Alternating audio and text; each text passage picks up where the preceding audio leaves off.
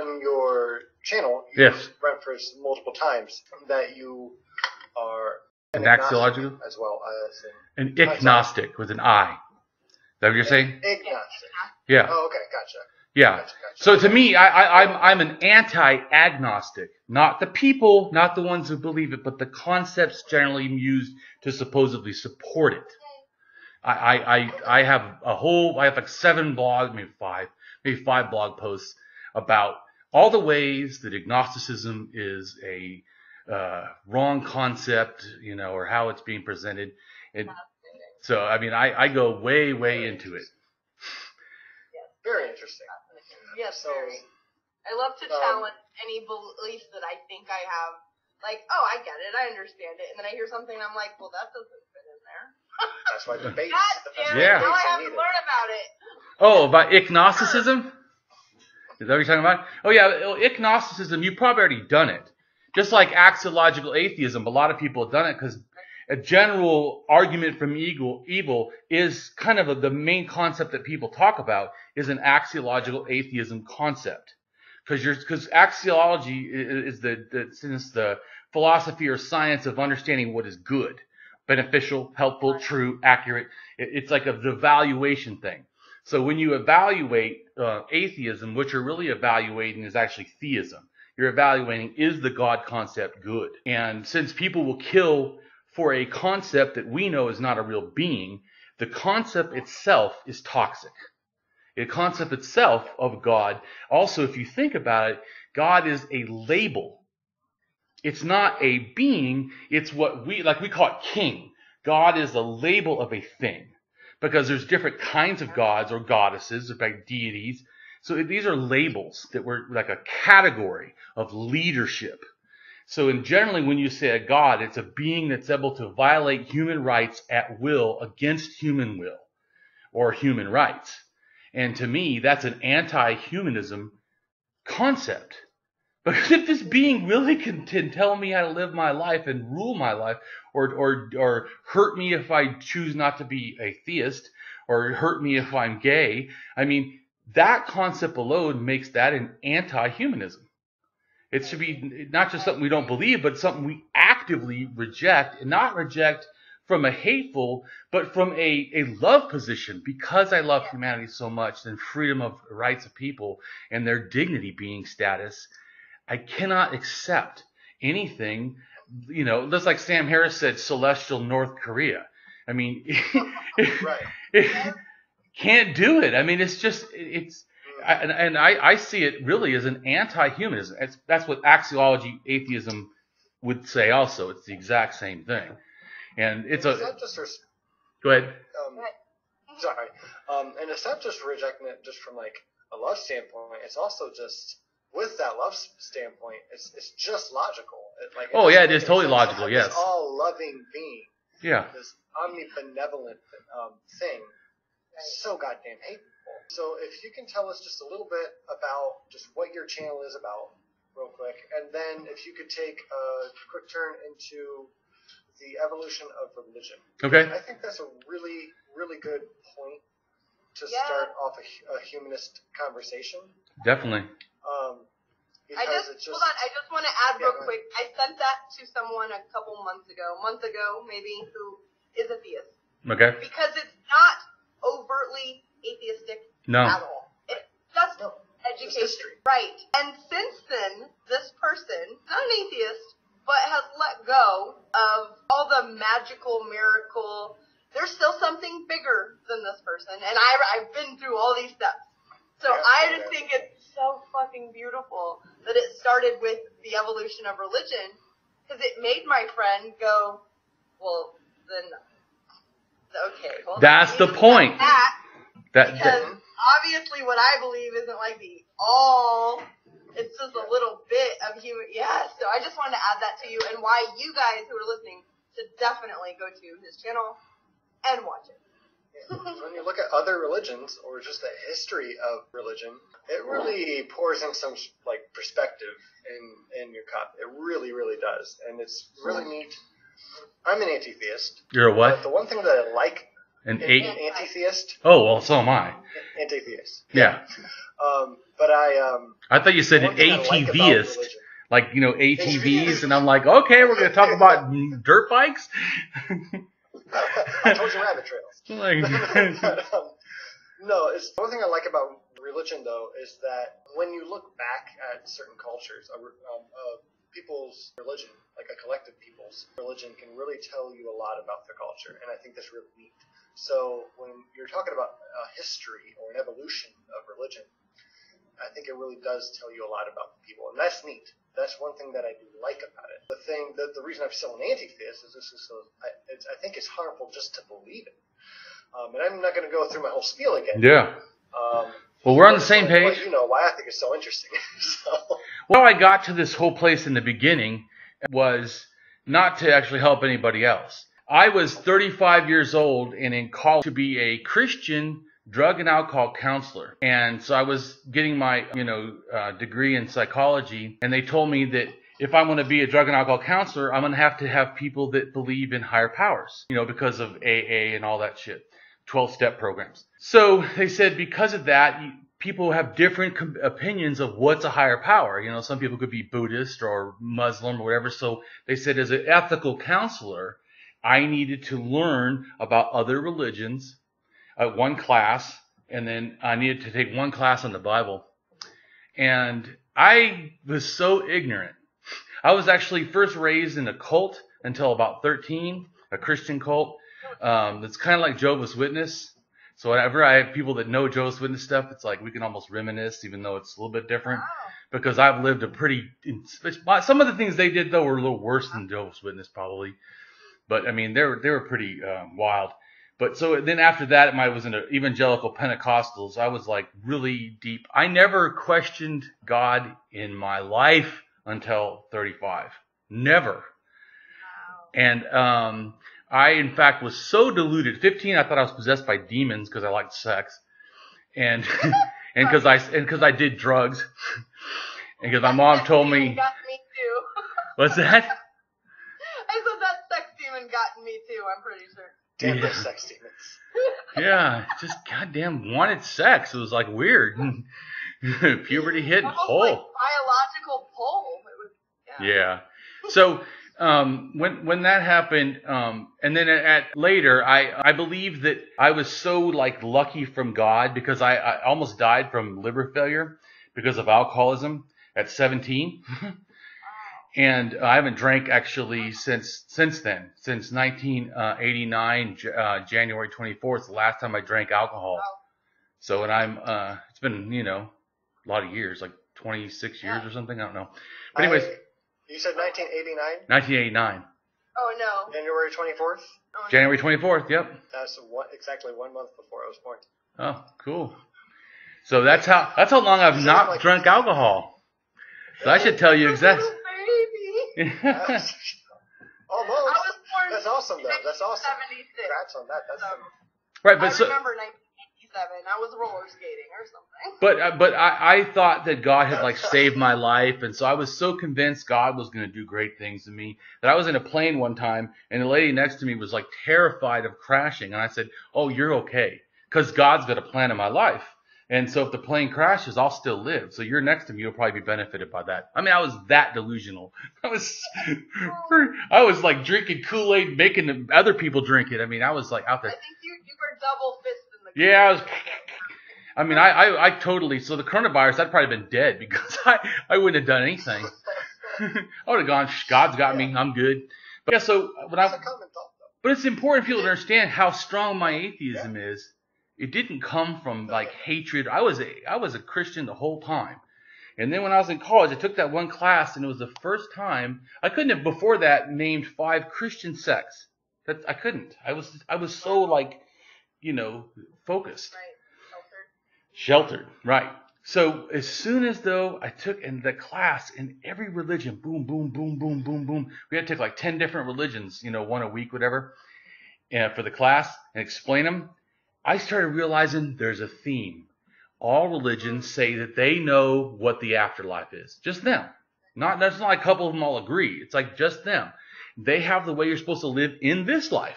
All of them. Just them. And it's their holy books, just theirs. I mean, almost always. So to me, I started going, whoa. If they're all wrong, and mine, Christianity, is no different, I started going, whoa, maybe I'm not right.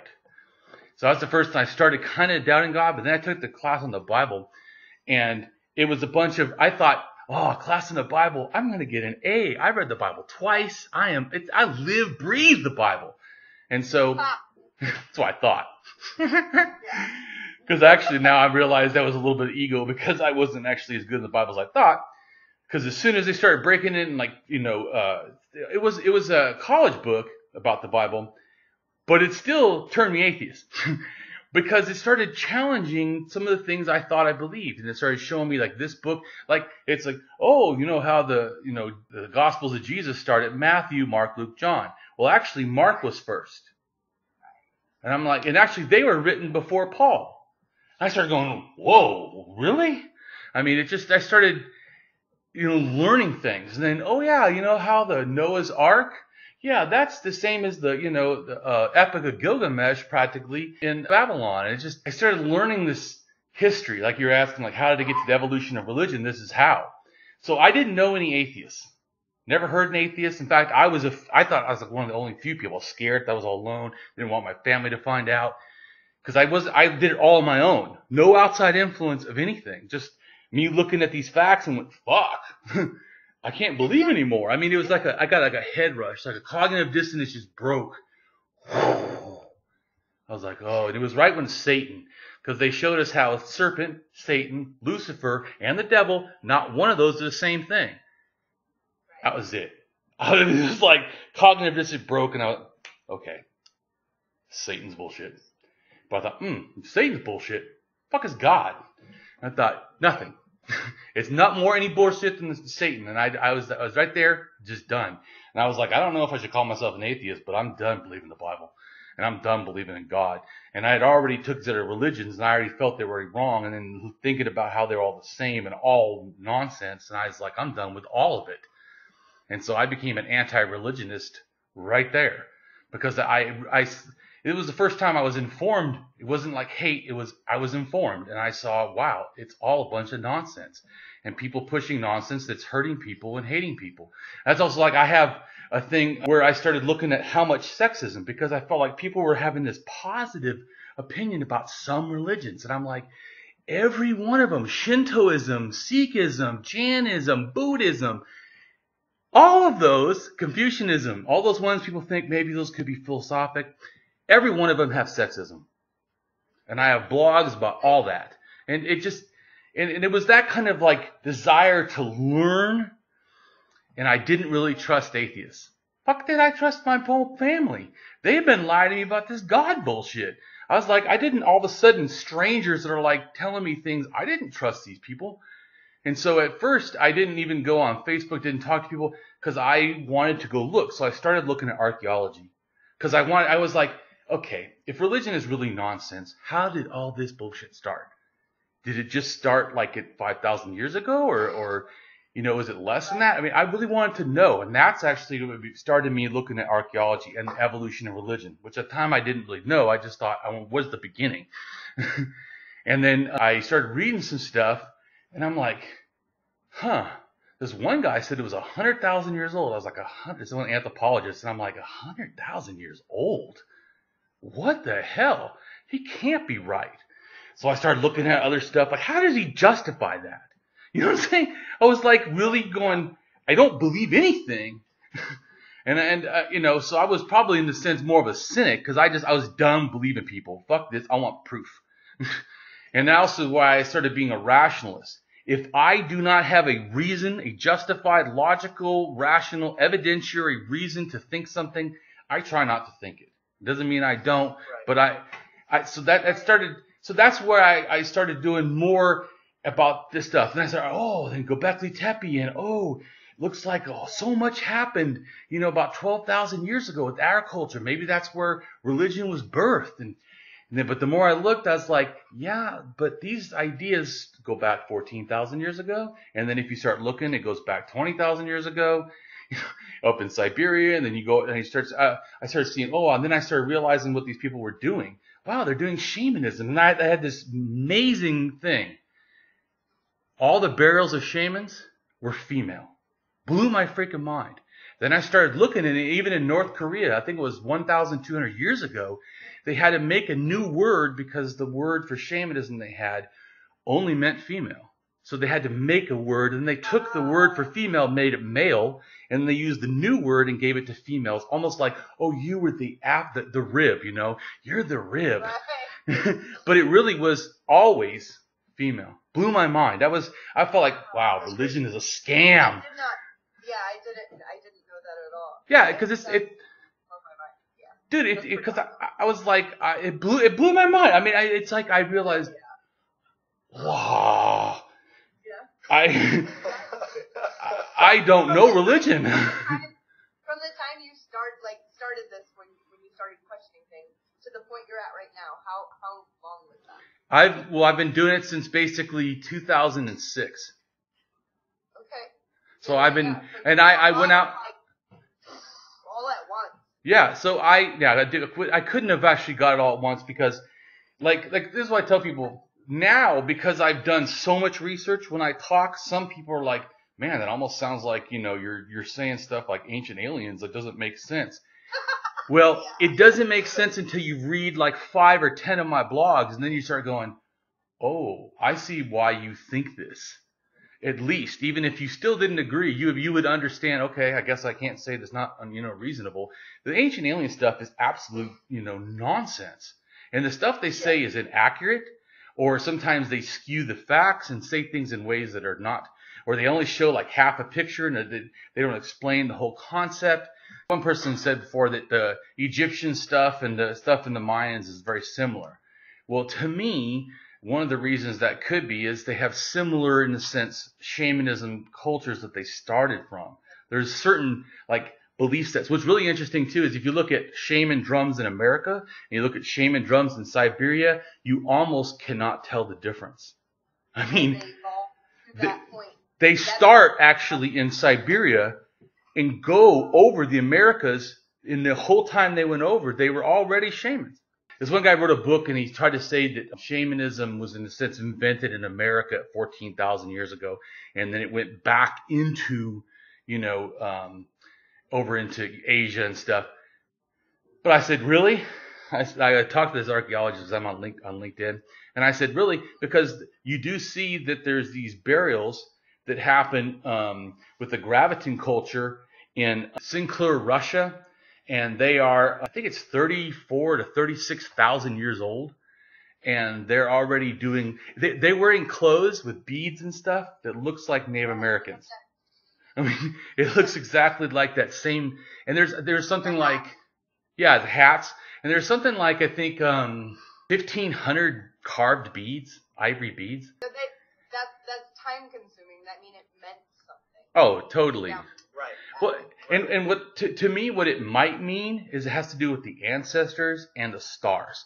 Because in a sense, a lot of the cultures would have stars as the gods or the place of the ancestors. What's that? At night, what else was there? Oh, yeah, exactly. At night, that's what there was. Exactly. So like you said, how I explain it, I try to explain like religion, the evolution of religion, even though I'm an atheist and an anti-theist and anti-religionist. I try to explain it in a sense from an anthropological sort of perspective that look at this thing, just like I would look at the Greek mythology. I wouldn't sit there at Greek mythology and keep going, yeah, God's bullshit. I would just say that they believe this, and and but the whole point of why I do I wanted to then turn it into a series, and then I actually have a book about it, The Evolution of Religion, that I'm working on to publish. I'm going to have probably like 4,000 references. I have to have a side book just for the references. But is basically, I want people to see the humanness of religion. Remove all the superstitious bullshit. When you see these, here they are. It's like people are like, oh, well, we're not pagan. Yeah, you are. You're just a branch of paganism to me. I mean, world religions today. And you guys do fire worship with the candles, water worship with baptism. It's like you have all these. Put mistletoe in your house at Christmas. That is very pagan. Yeah, it's really hilarious that they think it's, but what's interesting too is that like I argue with someone about paganism because he's like, well, that's not what a pagan is, or it didn't start there. And I'm like, oh, so you have in a sense a definition of paganism, because paganism was a slur from Christians. It was like a non-Christian, you're out in the wilderness and stupid. You're out, you know. Drinking goat's blood and sacrifice. Yeah, so. That's right. what they think it is. So it's not like at the time people would say, I'm a Roman pagan. They didn't, you know, we now call it that. It's like people don't realize Göbekli Tepe, that's not what those people called it. Who knows what they called it? You know, that's what people nowadays called it. Yeah. I do, for all that, the ancient alien bullcrap, for anyone who's listening right now, we have friends actually in our community, Megan and Dr. Josh, who run a channel called Digital Hammurabi, and they read and teach ancient Sumerian. Cool. They're just the sweetest humanists, the two of them, and they're free children. I adore them. Brant, I asked him to link it in the chat, so he did. So anyone who wants to check them out, please do. And they have a scholarship fund for students who actually want to go into what they're doing. And what they're doing is a lot like what you do, just on a professor level. Yeah. They teach how we know what we know about this ancient, you know, theirs doesn't go as far as like all that you do. They stick in this one so that they're experts in it, and they teach how to read ancient Sumerian. It just blows my mind that in 2020 there are active people that can just pick up a tablet or go online and look at tablets in a museum and read it. Like I'm like, what? I love that. I think that the more I learn, the more I see that I know nothing. I need more and more and more and more. Oh yeah, well that's also one of the reasons why I decided to do it, because no one else in a sense is doing what I'm doing. That what archaeologists, that even if there was ones that knew everything I know, they would probably not be as open to do it because it would shame religion, and they're not going to do it. There's a bunch of reasons. One reason is they got to go do digs. So you're not going to go do a dig if you're in a country where somebody could capture and kill you because they realize that you've made fun of, or they, you know, put down their religion in some way. My show with History Voyagers that I just started my one show for the 10 shows I'm going to do on Göbekli Tepe. Because I really want to explain what it really is so people will stop believing such nonsense about it. Started getting, you know, this realization of what's there. I wanted to give it to everybody else. So that was my, in a sense, desire to be educational. And I wanted to, the same thing that kind of happened to me in college, that once I read the Archaeology and saw how well it disproved, in a sense, the religious ideas I believed in, that I hope that it does the same thing to other people, that it makes them go, I need to question my religion. I need to, you know, stop believing it. And so that's a massive goal of mine, you know, because I feel like I trust people's reason. I feel like some people go, you can't reason with people. Yeah, I don't agree with that. I have a psychology degree. We actually are taught to reason with very unreasonable people. Some people that have massive mental disorders who cannot even use reason, and you still have to make them reason. So I just feel it's hard. If you say it's hard, obviously even mental health therapy can't reach every single person in 100% way, but aren't we also for harm reduction? I mean, so let's say us as an atheist, we don't ever cure the world, you know, of religion and its states, because I think that's a highly likely possibility, you know. So that's also why I'm a humanist. Is that, to me, if we are, you know, not able to give it atheism, then we still have to do something positive in the world. And so the most positive thing is to get everybody on the same page that religion or no religion, we all need to care. That religion or no religion, atheism or theism, we need to see that we rise as a humanity, you know, by helping each other. And, you know, if we start doing that. And so I feel like also, like you said, that my video series on history is more approachable to people. Because I feel like, and I've said this before, you can't punch people in the face with the truth and expect them to listen. So I've learned that the hard way, let me tell you. So what I feel is you have to give it to them like an adult. You give it to them like a present they can unwrap for themselves. And And you instead of, saying to them, I don't think you're getting it, is to say, I know you can get it. It's to start believing in their ability. And I've done that before, where I tell people, like there's one video I have where I was challenged by a apologetic school. And there's like 7 people that challenged me for 3 hours. And this one guy I did good with all of them. But this one guy, I like whooped him so bad, like logically and humanistically. It's not even funny. And I even told him, you disgust me. I said that in the video, and he's like, well, because we were talking about slavery, and I said, you support the selling of your daughter? And he's like, well, if you were poor, and I go, dude, you disgust me. I mean, the guy is just, what? Yeah. Dude. So something that like really strikes me as like, okay, well, I can't trust you, is if you try to say that humanism is just an immoral like stance. Because like if you just look at the basics, like the basis of humanism, you can see that like it has all good intentions. There's nothing wrong with it. It just lacks a God. So it's just like if you open your mind just a teeny bit. It lacks authority. It lacks authority, but it adds responsibility. There's nothing immoral about it, right? So you can't really call it immoral. It's just that just makes you untrustworthy if you're going to say that it's immoral. You could say that you think it's wrong or that you don't think it's good enough because it doesn't have a God. I'd be like, well, I also disagree, but you do you. But if you just think it's just immoral or it's an awful evil thing, then it's just like you are either just willfully ignorant, or you're just not a trustworthy, honest person. Yes, I find that the woefully ignorant is a massive amount of our fellow brothers and sisters here in America. And because I am a humanist first, I have been able to recently, too. It's been really hard. Like I told you, I learned that the hard way of you can't punch people with facts. I lost my best friend of 20 years to the Jehovah's Witnesses because I tried to punch her in the face with facts. Yeah. Documents, research, I'm doing all the work, all you have to do is read it, Can't believe you don't believe this stuff, and you're so stupid, you're an idiot, Yeah, I lost it. Yeah, I think it's, like I said, about the same thing, I don't think it's any different than how I said you should treat trans people, not understanding, their pronoun. It's compassion. So how should we treat the religious? Compassion. These people are deluded. We need to give them compassion.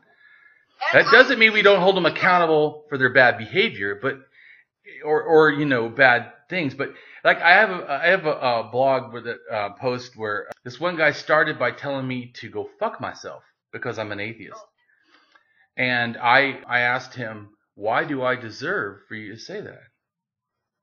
And by the end, I talked all kinds of atheist stuff, but I was making him own up to what he's doing. Is that credible behavior? Is it prove that I deserve for you to say this to me? And it ends up to end up talking to him that he said, I apologize. I didn't even ask him to. He said, I want to apologize. I was wrong. And I never should have said that to you. You're actually a cool guy. You just want to have things you can prove. I understand that. I'm telling you, I think that I probably did more for that guy, not just for me, but for viewing atheism and probably viewing his own beliefs. Because here he had been so toxic. And I didn't respond in kind. Wow. Yeah. And that's a skill. Kindness goes a long way. Yeah. I think kindness matters. It just does. And to me, I want my humanity to be, like poetry flowing through me. That it's just who I am, and it's a beautiful thing to look at. It's not something that I try to do. It's just something who I am. And so, like I said, before, it's about being, seeing others as dignity beings, and as far as going back to the religion, it's the same thing, looking at the evolution of religion, instead of having my anti-religious, anti-theist, perspective, I try to look at the past, and these were people that were ignorant, they were uninformed. But one of the sad things I see is maybe religion started in wonder, but it ended in closed-mindedness, which is the opposite of wonder. It's the opposite of trying to figure it out. religion started, I think, with maybe, people trying to, does this work? Does that work? When you don't really know, you don't have science, I can see where it's more, be more forgiving that they weren't trying to, at a certain point though, they didn't care. They used religion. And I feel like, especially about 5,000 years ago, religion gets a military, in a sense for a whole country with Egypt. Before that, in some of the Sumerian, city-states, you had religion to a city, like a goddess that would, the king in a sense would be connected to, because it's a king priest, just like the pharaoh was in a sense a king priest. And so the religious thing, they say separated of church and religion, yeah, that needed to happen back in 5,000 years ago, because basically church and religion was the same thing. And guess what? Life sucked, and it was massively hierarchical. And, they were at the top, and then the people that were the, priests were at the next, and then you have the rich people, and then you have the military, then you have the people, that are the normal, then you had slaves, the lowest of garbage to those people. And it just, but you just see that, like I said, so to me, once religion got a military, and then also another thing happened, it went from a belief system to a thing of a country. So in other words, you all in Egypt have to, in a sense, believe these kind of things. And then Mesopotamia, it starts to do those. And that, I don't care if you didn't, know that kind of mentality. How would you know who believes what? You've made it mandatory. It's like someone looking out and going, well, I think everybody here is heterosexual. Well, if you've never asked anybody, how the hell would you know? It's like already assuming we already have to assume it. What's that? Republic, Armin Navabi. Yeah. His Atheist Republic. Yeah. Podcast has been downloaded like nearly. Last time I looked, I remember I was just like, wait, how many times? Hundreds of thousands of times, if not millions of times, in Saudi Arabia. What? But they have thumb drives. They can't watch it. They have to pass around thumb drives. So. I just, thought crimes are, that's what, to me, there are, at the worst religions and at the best religions. At the worst are thought crimes. You can get your head chopped off for thinking something. Yeah, and that's the worst kind of authoritarianism. And you really find that worst kind of authoritarianism in theist thinking. So, can you give us, 5 to 10 examples off the top of your head of some of the archaeological things? Oh, sure. I know what you mean. So I'll give you a rundown. Research down to the about 5,000 years ago thing, so we can get back into the authoritarian aspect of it. And no problem. Switch to our next topic, which is that. Right. So, to me, animism and pre-animism. So I think pre-animism is and before that, I think it was superstition was growing because of the behaviors of how they did things. Even like stone tools, they started to do stone tools in only certain types. Why? Who the fuck is looking at it? It's like you're showing off. I mean, why? They're overdone. Like when they start, and this is about a million years, I think.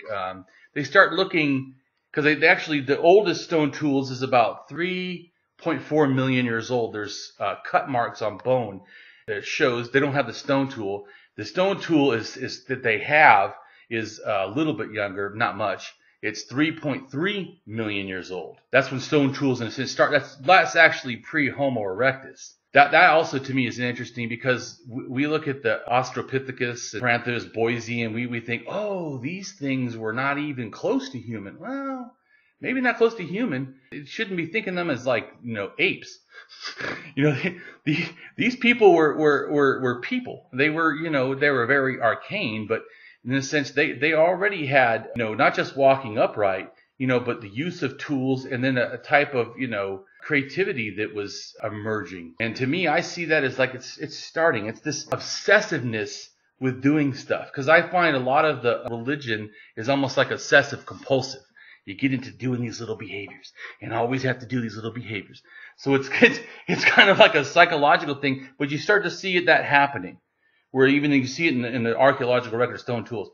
So then in Paranthropus boise, before is the earliest type of a strange I don't know what to call it, burial or placement of bodies, where they put this whole like troop of them. I think it's top of my head, like 17 or 21 or something. Did you say 28 by chance? 28 maybe? Is that right? It is? You're correcting me? Like I heard that yesterday. Oh, I haven't thought about it in a long time. So today. Oh, I feel like I heard you say that today. Oh, I may have. I don't know. I don't. But anyway, so they arranged the bodies in like a circle, and why? I mean, so but to me, but what I was gonna say is, to me, it's the starting of this symbolism. Like they're starting of thinking about doing things abstractly to the bodies, and that people kind of maybe mean something. Like they're not just stuff just leave to animals to eat without any thought. So, and then at 250 in Rising Star Cave is Homo naledi, that actually there's 2 cave chambers where they laid bodies. They're like deep in the chambers. And to me, that's like an early cemetery. And they're doing this deliberate behavior. And this is pre-Anism. This isn't, to me, religion. It's just, because even Anism begins kind of almost not religion, but it starts this religious type of thinking. And animism is nothing amazing, because animism is something that children do. All of us until about 7 have this type of magical animistic thinking about the world. We look at stuff, and if something moves, we automatically think of agency, or a doll. You could even like to talk about in psychology that say if you look at a teddy bear and you have these warm feelings that are towards a being, or you talk and think about it like a being, that's a form of animism. And so you can see where that's really quick to just become superstitious thinking, and then supernatural thinking, and then, spirits, and then from there, all kinds of religious concepts. And so pre-Anism, they start to do these behaviors around death. So I see the fear of death as probably something that, made people start to get this religious type of concepts that give meaning to later religion. So after the Homo naledi, then you have, Neanderthals are the ones that did the first burial.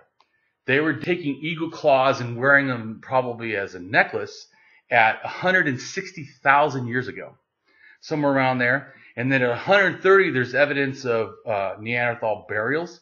So they buried bodies in the ground before us. Or they also put bodies in like cemetery type of, like the Homo naledi did, where they put them like in a chamber, and then they put like stuff around them that could be kind of sacred. But at 175,000 too, there's 3 stone rings that are made of these stalactites the Neanderthals did. So it's kind of like a chapel or something. It's some kind of a meaning to it. And then at 120, I think it's possible we were also, in a sense, up in by 100,000 up in Israel. And so in Israel, the Neanderthals started burying in the same place that we were at. So they've already been doing this for thousands of years. And then we end up in the same area they were already at burying.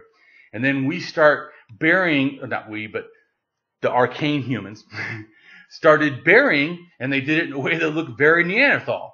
And they also use Neanderthal-style tools that experimental archaeology has said takes at least 3 days from someone teaching you to even pick up to do it, because it's so hard. Different, though, that the Neanderthals did it fatter, because they have different size hands. And in a sense, ours were a little bit longer, a little bit different shaped because of our different hands. And so to me, this is a really interesting thing, because not only did we pick up their behaviors, we certainly picked up burying people using red ochre on the burial and putting the same type of tools Neanderthals have been doing, I think it's almost 200,000 years or something, these type of stone tools, somewhere right there. Maybe it's 180, can't remember exactly. But anyways, but way before us, because we didn't even go near them till about 100,000. In fact, 100,000 up in Siberia is probably the first humans going out of Africa and mating with Neanderthals for the first time. Interesting is, when we went out the first time, it was female human with a Neanderthal male. But when we come back about 50,000 years, 40,000 years, it's actually human males mating with Neanderthal females.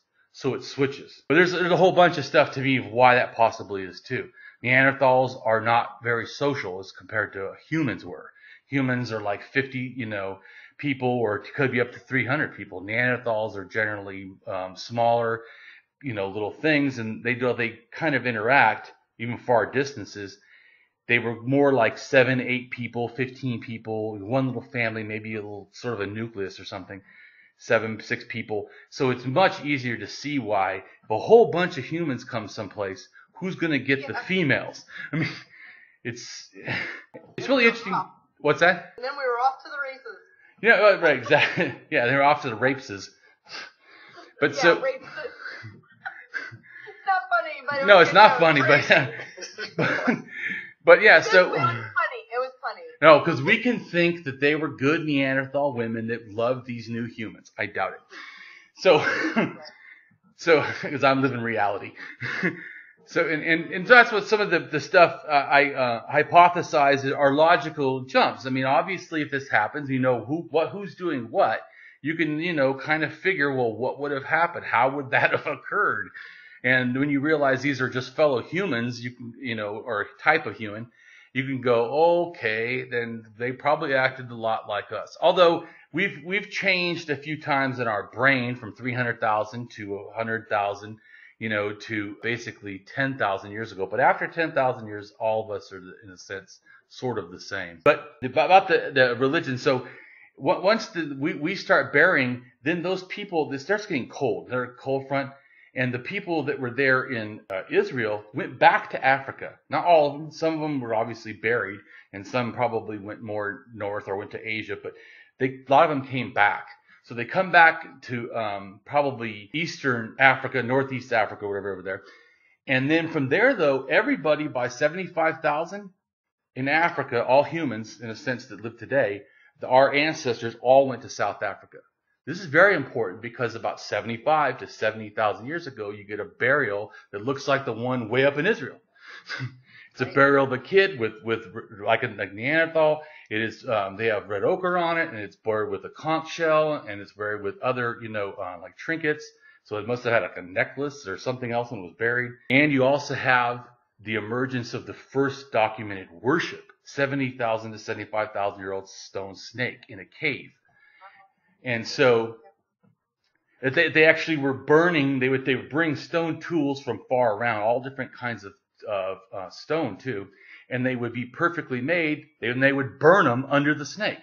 So they would do a sacrifice, which we've definitely still see people in a sense sacrificing for what they believe today. It's it's a very old animistic belief, I believe. And so everybody then goes from there, say, over to even Australia. They start with this African type animism that they kind of picked up from the Neanderthals to me, which, like I said, I know they buried it. I just think that how else were they to get in these ideas? They go to the same place someone else is doing something, and all of a sudden you come back and you look like them? I don't know.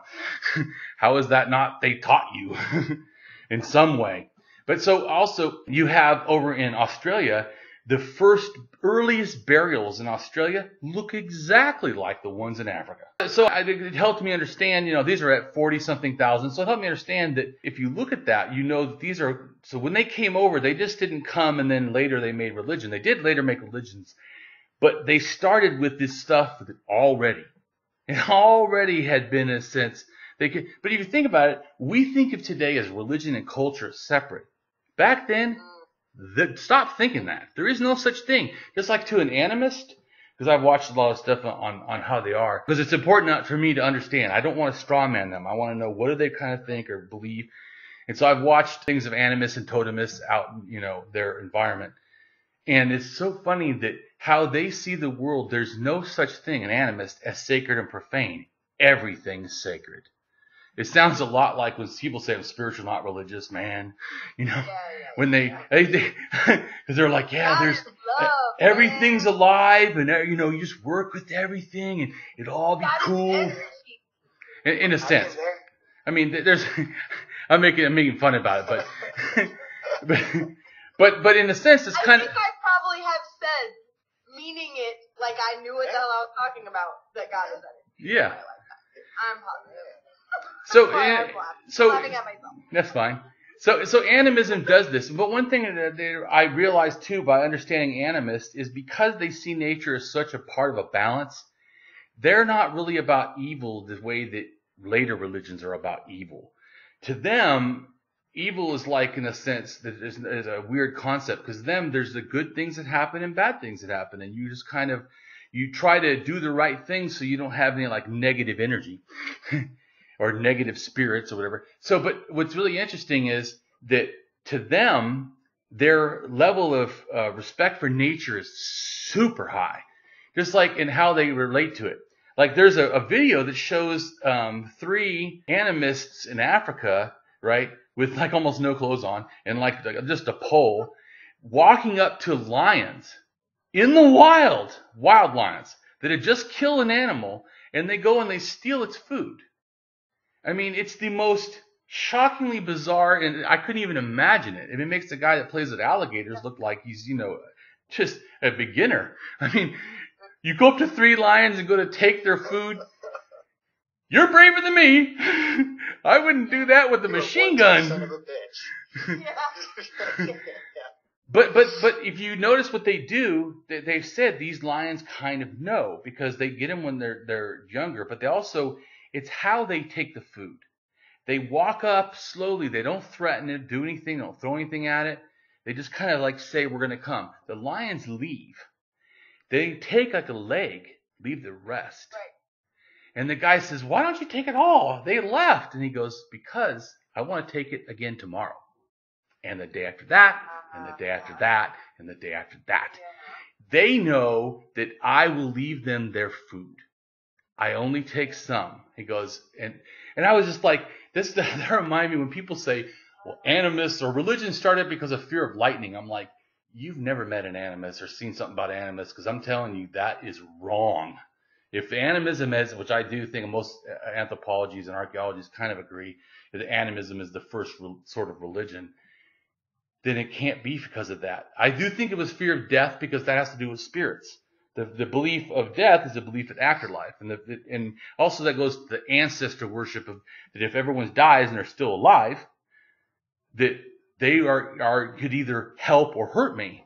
And so I in a sense, worshiping the ancestors is basically showing them respect. Don't hurt me, or make sure if you can't talk to the bad people up there on my behalf. It's just different. It's still wrong.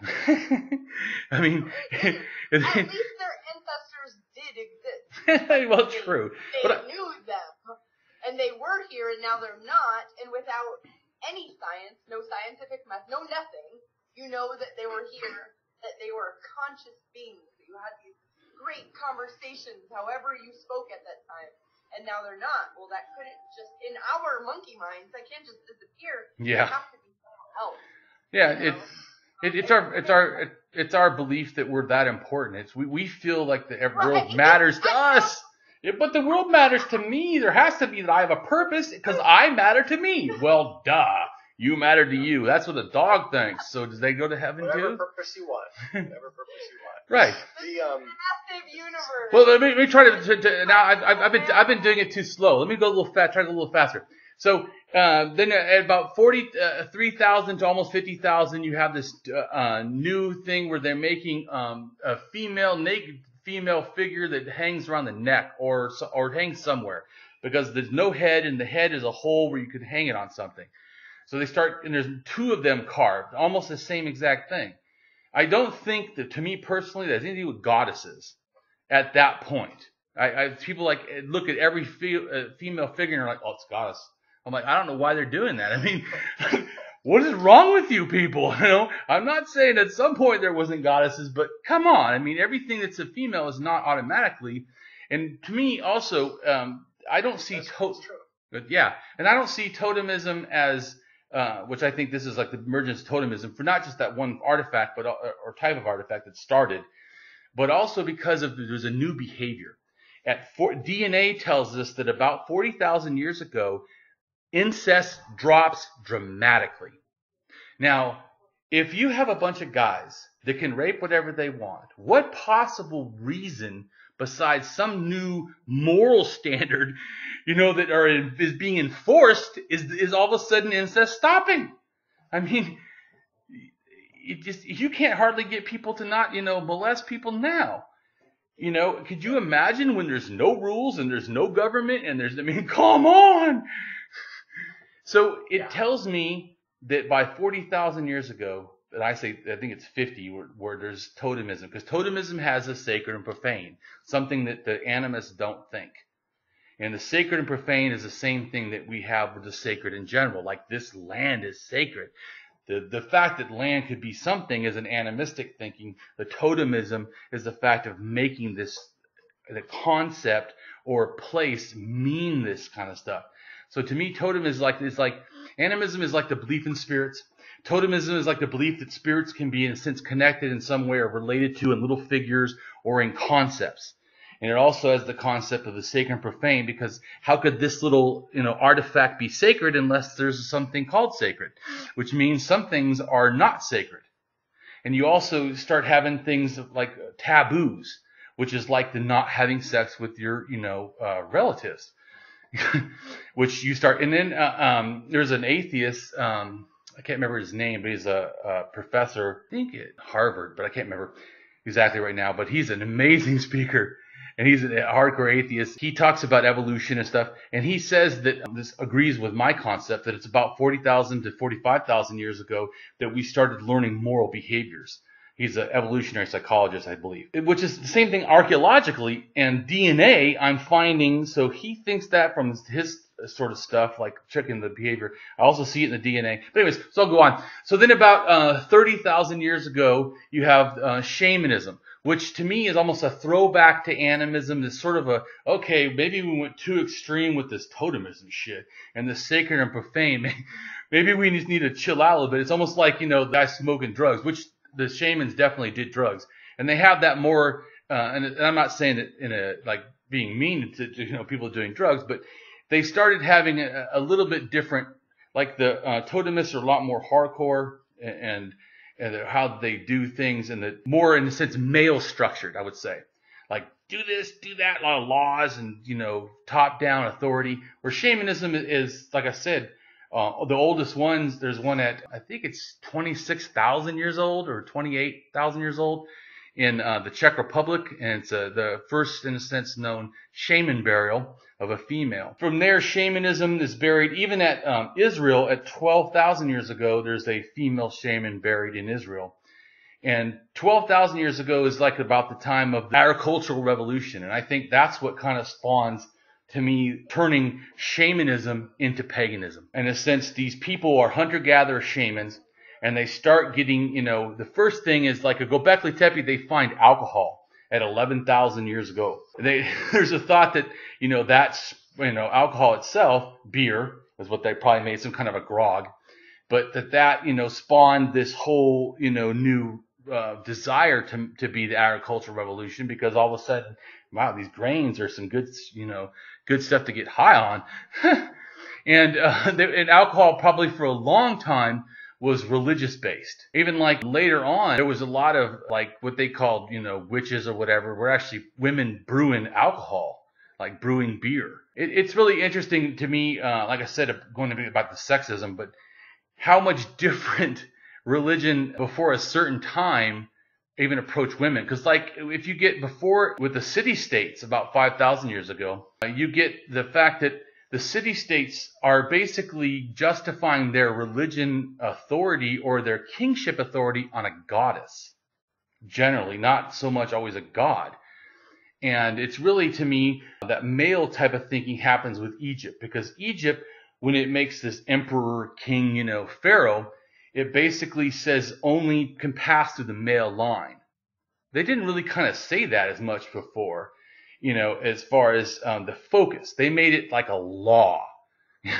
Sort of like this is the way it has to. What I think though is interesting about transgender and stuff is women could be a pharaoh as long as she wore a beard, like a fake beard. So if you presented yourself as male to an Egyptian, I guess they're seeing it, you are a male.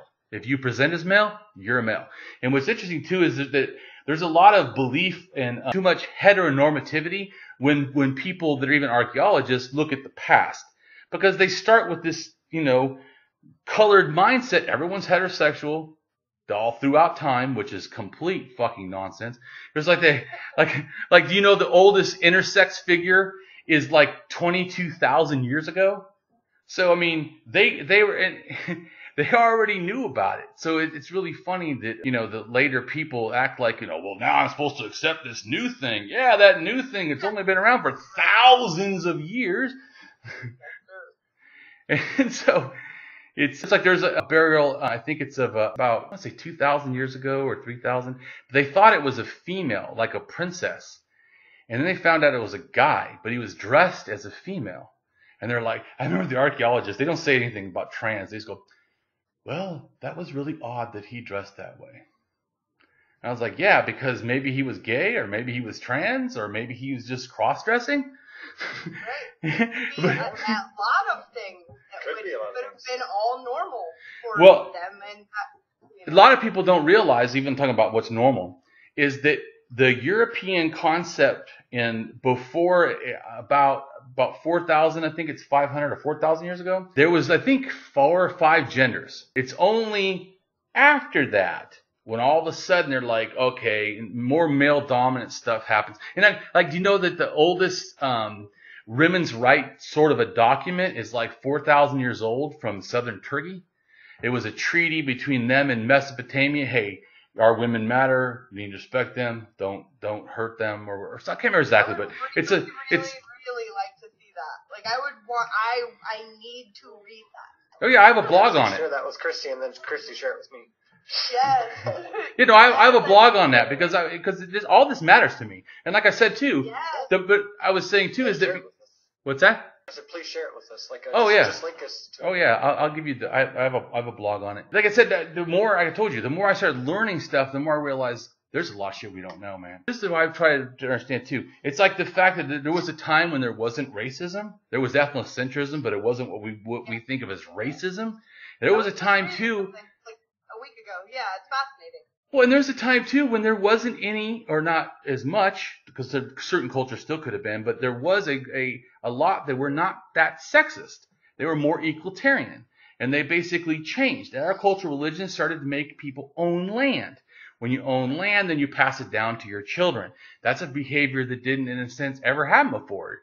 Who the hell owned land? The land is the land. You just walk around. If you need something, you take it. I mean, so that also made war. War happens. The first sign of war is about 13,000 years ago in Africa. It's probably a fight over water, but they murdered these whole, 7 people or something like that. I think it's that many. Then you have another really war in the Middle East starts about 10,000 years ago. The saddest thing really is that it's almost 5,000 years that we've had nonstop war somewhere in the world. It's sad. Humanity, for trying to do better, we seem to also, but then again, how much, because is religion somehow, even if not in the forefront of what's going on, in the background? Because in a sense, to me, it's the religious or concept of sacred. Like people think about now, like this is my country, and somehow, just like remind me, I went to Mexico, right? I was living in California, and I went down to Mexico to help out in an orphanage down there because they're fucking in need. They don't even have a system. It was like, there's people helping because the government really doesn't do much. And so I wanted to help kids that have nothing. When I told one of my atheist friends about it, he goes, why are you going to Mexico? I'm like, yeah, like some stupid line. They're only I think it was 60 miles away or 80 miles away from me where I went. Right. But yet we're supposed to care about New York, and it's like 3,500 miles away. And I'm supposed to.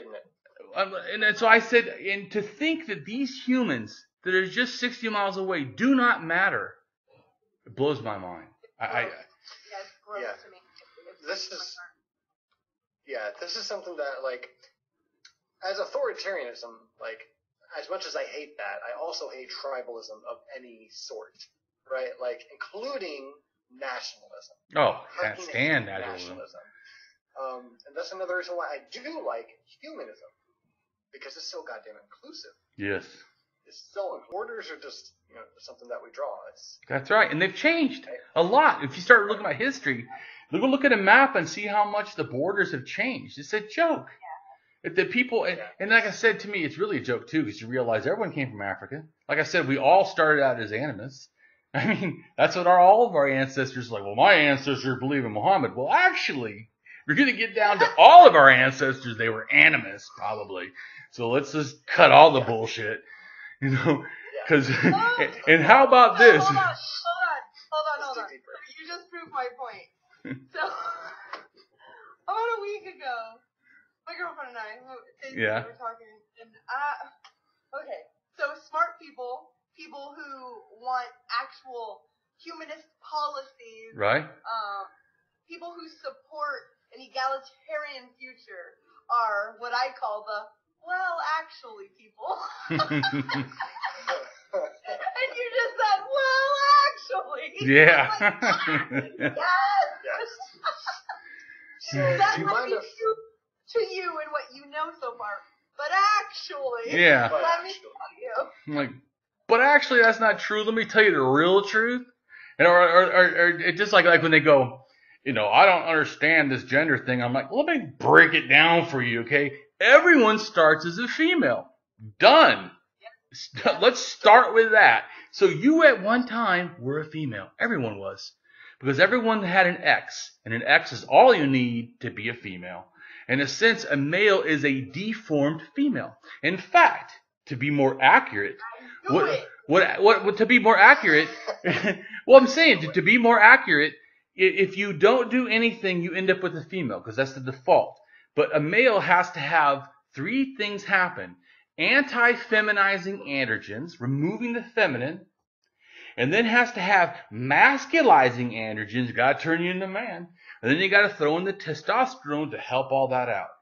And so if you don't have any of that process gets not done correctly, well, guess what? You know what you have? Something not male.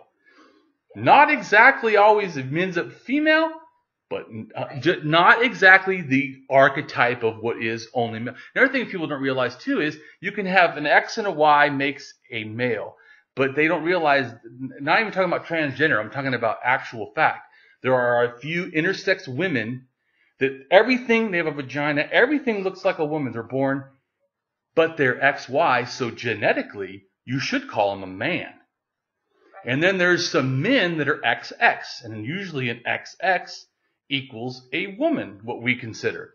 So the whole part of this, like they go, well, I believe in the DNA and biology. I'm like, oh, great, I'm so glad. So you must support trans rights then. You can't possibly not. Right. I'm like, So infuriating. Because they only feed to facts.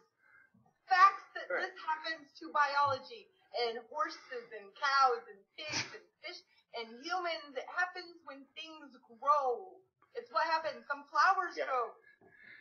Weird stuff. So if that happens, why can't you admit that can happen inside here too? Yeah, well, it's because but I think it's a lot of fear. Yeah, it is. It's a lot of fear because I don't want to have to accept something I don't like. I don't want to have to understand something I don't want to understand. I don't like it. Yeah, it's like I don't want to do that. Well, there's a lot of things I don't want to do that people do. I mean, some people enjoy being a human toilet. Yeah, I've seen that, and boy, I don't want nothing to do with it. I don't want nothing to do with it. But you know what? If someone likes that, that's their thing. As long as you don't hurt other people. I just will never ever agree to look at something that involves like up into girls again. Oh yeah.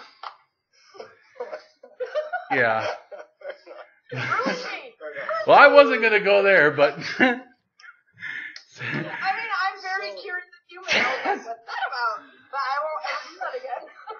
No, but my point is so... Why? My point is, though, but people like a lot of different things, you know. So to me, but we have to understand that even like animal world, there's a lot of fish, right, that will switch gender. There's a lot of fish that will be like, or even some animals will do pseudo-gender, where they, like, there's some hyenas that a female, if the male is gone, will actually take over the pride sometimes and actually grow like a pseudo-penis and have sex with the females.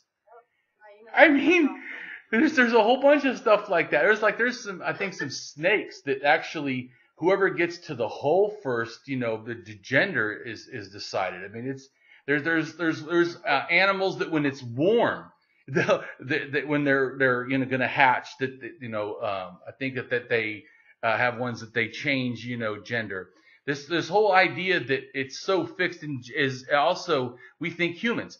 All humans, once they're born, that's it. Well, that's not actually true. In fact, there's an intersex condition where actually not true. There is an intersex condition where actually you can be born, and I think it's about teenagers that I think the boys turn mainly to females when they go into puberty. I think it is, and it happens. I think it's in India, and I think Turkey.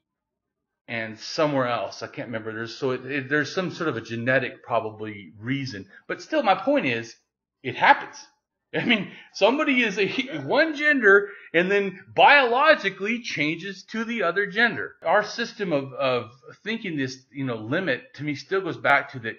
I'm only going to accept male and female. I'm only going to accept, heterosexual. I'm only going to accept. It's all this stuff that's going on.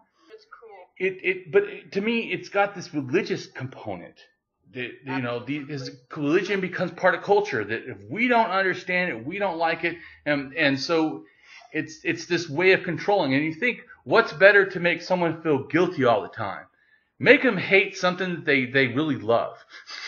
Make them hate, not like or feel bad about something that they enjoy doing. I mean, what better way to control people? And sex was not something that's added just by Christians. Sex was a part of religion. Like I was saying about the kings in Babylon, they would a lot of times say that they're married to be like the goddess. But who they have sex with is a whole bunch of real women that supposedly the goddess is embodying or whatever. And in fact, I think they have a ritual of sex to actually marry and then become the king, sort of by having sex with a woman. And so, it's just a bunch of crazy towns. Well, yeah, and then people like I think it's and then God. God. Like a better system than we have now. Sounds funner, but because I remember I was a kid in California, there was a chick on the news that had a Church of the Most High Goddess, and she said everyone has to lick me, male or female, to be part of the church, and then you have sex and you give a cum offering. I was like. As a kid, I'm like, oh my God, I'm signing up for that fucking church. What the hell? You know what I love the most in this world? Getting licked and screwed. How can I make a religion out of that happening to me? Right? Is that? I was like, what the? Dude, I need to start a religion. But that's like a. But it's. But I'm saying, so I'm just making a comment that. Our concepts that, religion and sex and a battle is nothing new. And in fact, just like people don't understand too, Africans also would cut the foreskin of the penis before the Jews did it. I mean, it's not like they have this exclusive thing that they were the only ones that did it. And but a lot of the places in Canaan and where the Jews, Israel and stuff, basically had influence from the Egyptians. So, they have a lot of these similar, just like how Christianity picks up paganism things, the Jews, in a sense, were picking up stuff from the people around them. And what's interesting, too, is I've heard an African explain why the female lips are cut, or the clitoris is cut, and why that the penis foreskin is cut. What the explanation from the African, I'm not saying everyone thought this, but it gives me like an anthropological idea of maybe where this concept started. They think that, in a sense, when you go into puberty, you need to cut the male part off the female, and then you cut the foreskin on the male, you're basically cutting the female part on the male. So they think that you're turning the half male into a full male and turning the half woman into a full woman or whatever, in a sense. They're nonsense. I don't agree with this, but I'm just saying that why they do the cutting, why the genitals, to make them not male or female, to make them more their actual gender or whatever. Not even as a humanist, fuck that. As a mom, it doesn't matter. Even if I was in a religion, which I was, even if I was an active member all the time, like I was, if they were to say, hold your daughter down, and we're gonna cut this off of her, I'd be like, so mom's religion is changing, and we're gonna be something else. Exactly. Like, I just want it able to do that. So maybe I'm ignorant.